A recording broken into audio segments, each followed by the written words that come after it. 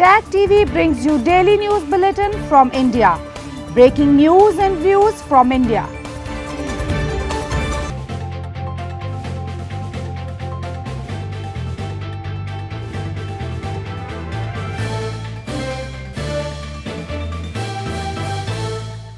Good evening, welcome to South Asia Newsline. I'm Yeshi Chonsom. Here are the top stories we are tracking for you on Thursday, the 16th of July. Floods ravage India's eastern northeastern provinces as coronavirus infections surge. Nepali Congress say PM Oli has lost moral and political grounds to rule after Ayodhya remarks. And tourism in India, Jammu and Kashmir reopens after nearly 4 months of coronavirus lockdown. And now for all the details. Monsoon floods have swept large parts of eastern and northeastern India, forcing more than 1 million people into makeshift shelters despite the risk of coronavirus. Heavy annual rains are crucial for agriculture in South Asia, but this year India is also grappling with the virus, which has infected 968,875 people.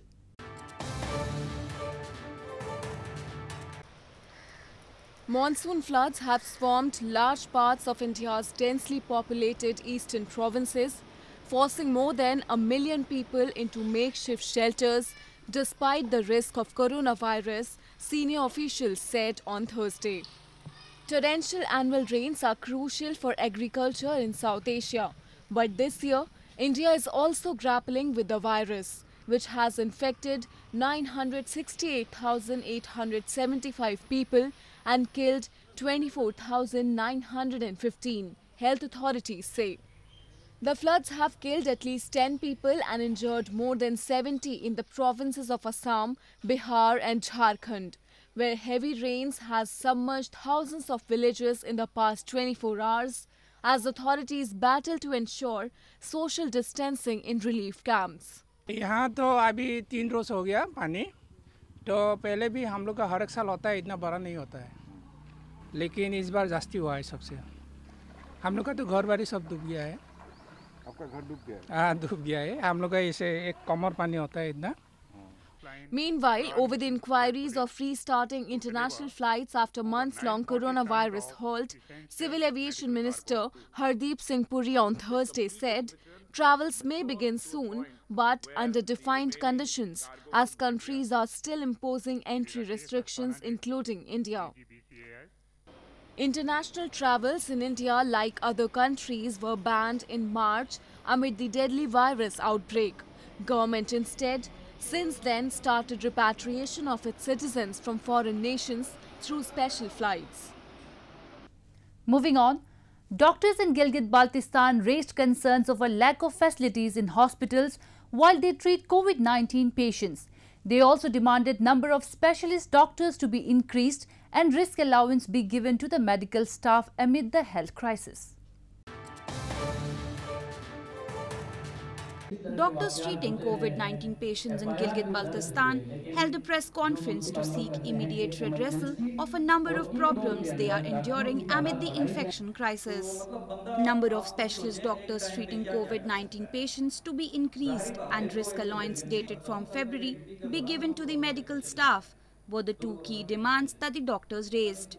Emergency को specialist doctor के supervision में चलाया जाए, क्योंकि on-call का जो निज़ाम होता है उसमें डॉक्टर को जब ऑन-कॉल ड्यूटी पे बुलाने के लिए एम्बुलेंस भिजवाई जाती है तो डॉक्टर स्पेशलिस्ट डॉक्टर के वहाँ पहुँचने तक अक्सर मरीज तब तक डेथ हो चुकी होती है उसकी, तो इसलिए हम ये मुतालबा करते हैं कि स्पेशलिस्ट डॉक्टर को अस्पताल के अहाते के अंदर ही मौजूद होना चाहिए. While a large number of doctors in the region have contracted the virus owing to the absence of proper safety gear while attending patients, a lot of others have been targeted by an unruly mob for various reasons. Sindh के अंदर risk allowance दिया गया है तमाम डॉक्टरों को और paramedical staff को, वो रिस्क अलाउंस यहाँ पे भी डॉक्टरों को और पैरामेडिक्स को दिया जाए. यहाँ पे जो रिस्क अलाउंस दिया गया है वो जुलाई से ऑनवर्ड दिया गया है, जबकि कोरोना यहाँ पे फरवरी के महीने से यहाँ पे डॉक्टर्स ड्यूटियाँ कर रहे हैं. और फरवरी से लेकर जून तक जो ड्यूटियाँ दी हैं उनको रिस्क अलाउंस नहीं देना, ये बहुत बड़ी ज़्यादती है। Gilgit-Baltistan, which is under Pakistan's illegal occupation, had reported first clusters of coronavirus as early as late February and March after a number of pilgrims who had returned from Iran were found positive.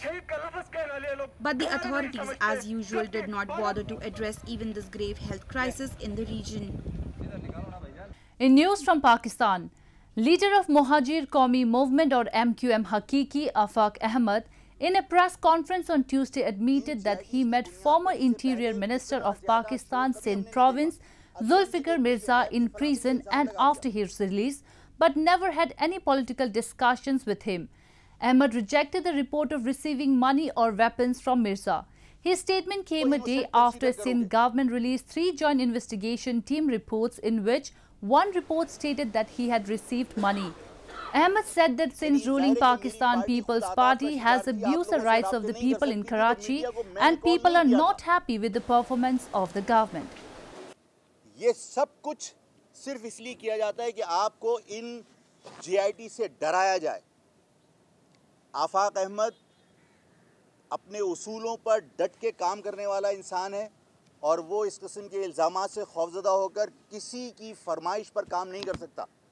Main opposition party in Nepal, the Nepali Congress, has strongly condemned Prime Minister KP Sharma Oli's recent statements over Hindu Lord Ram's birthplace. The Nepali Congress has said Oli has lost his credibility to rule the country and that it is unfortunate that during such grim times, his responsibilities stand at one corner while his actions stand at the other.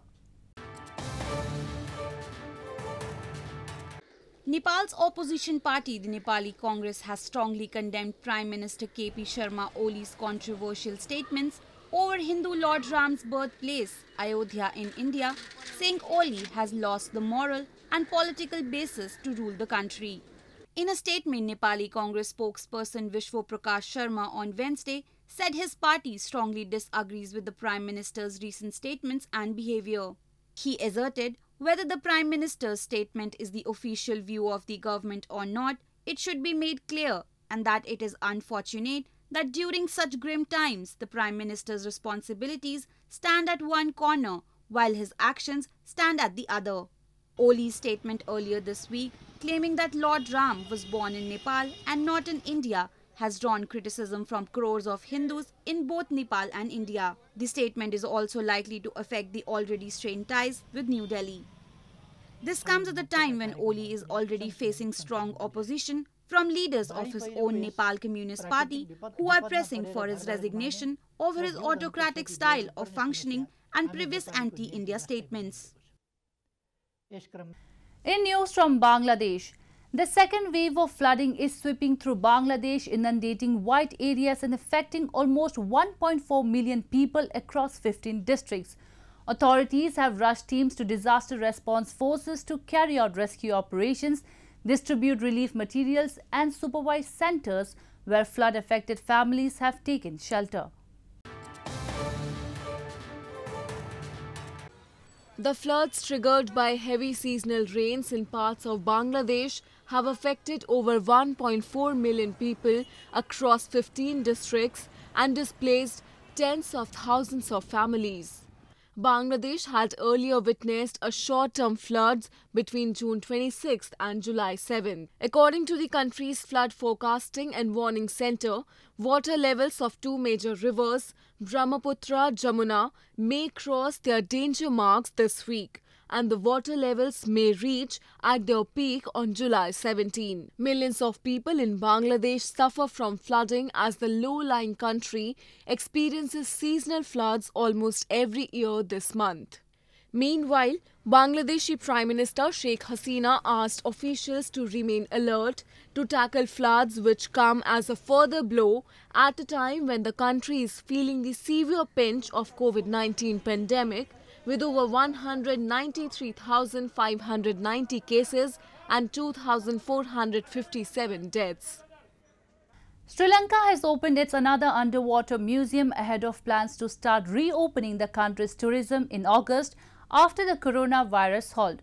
The second underwater museum has been built off the Sandy Bay beach, First of Lanka's underwater museum story was opened off Gulf shores to attract both locals and foreign tourists in April.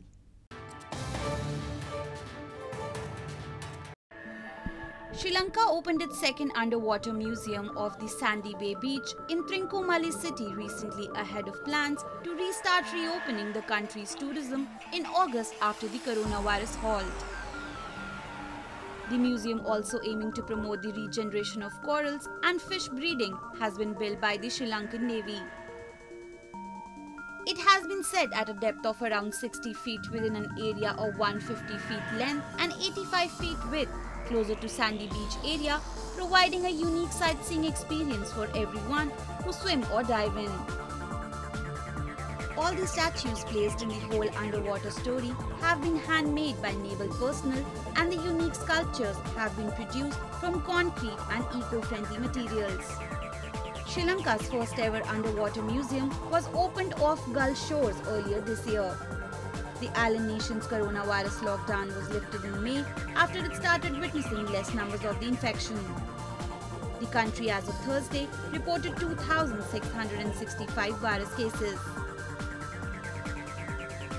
The Central Tibetan Administration on Wednesday said that the US has taken a good step by curbing visas of Chinese firms like Huawei, as the Chinese must learn to play by the international norms. US Secretary of State Mike Pompeo earlier said that US would impose visa curbs on Huawei overrides. Reacting to US Secretary of State Mike Pompeo's statement that Washington would impose visa curbs on Huawei over rights violations, the Central Tibetan Administration on Wednesday welcomed the move, saying that the US has taken a good step.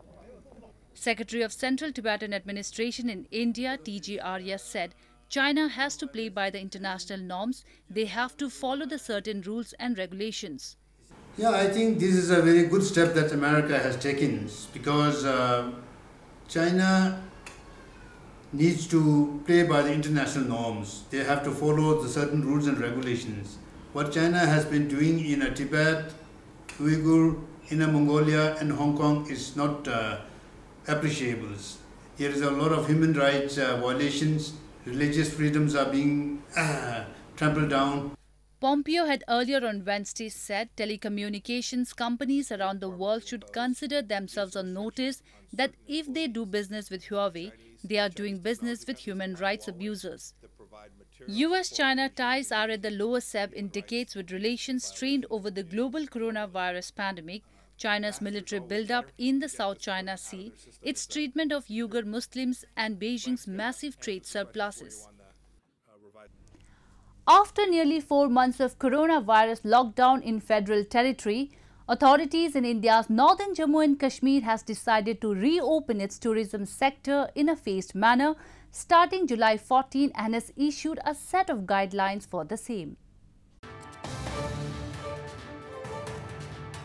India's northern Jammu and Kashmir decided to reopen its tourism sector, but only for air travellers on Tuesday, after nearly 4 months of coronavirus lockdown in the federal territory. Known for its iconic Dal Lake, Jammu and Kashmir is a popular tourist spot across the world for its unique shikara boats and houseboat stay, along with Himalayan valley beauty. Jammu and Kashmir territory receives most of its revenue from tourism and agriculture. Although agriculture activities were allowed during the lockdown, tourism remained shut and was facing a slowdown even before the curfew was announced. After following all SOPs, एक शुरुआत की जाए ताकि ये sector जो total 100% बैठा था इसको भी किसी हद तक इसमें जान दे, और एक्सपेक्ट कर रहे हैं एटलीस्ट हमारा जो आने वाला सीज़न है, पर्टिकुलरली जो ऑटम है या विंटर है, उसमें हमारा कहीं फुटफॉल ठीक रहे. वी आर नॉट एक्सपेक्टिंग कि आज से ही शुरू हो जाएगा 100%, but it is a trial, it is a preparation for future. The government also started restoration of the Brari Number Lagoon in Old Srinagar city. Reportedly, the Brari Number Lagoon was on a verge of extinction due to encroachments and pollution until this idea of restoring it came into consideration. Well, that's all we have for you from South Asia this evening. Now our viewers can watch the show on SouthAsiaNewsline.com. You can also visit us on Facebook.com/AsAsiaNewsline and follow us on Twitter @AsAsiaNewsline. That's all in tonight's edition. We'll see you same time tomorrow. Good night.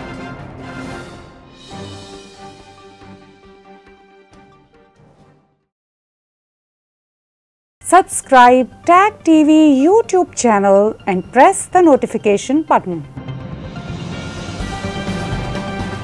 Subscribe Tag TV YouTube channel and press the notification button.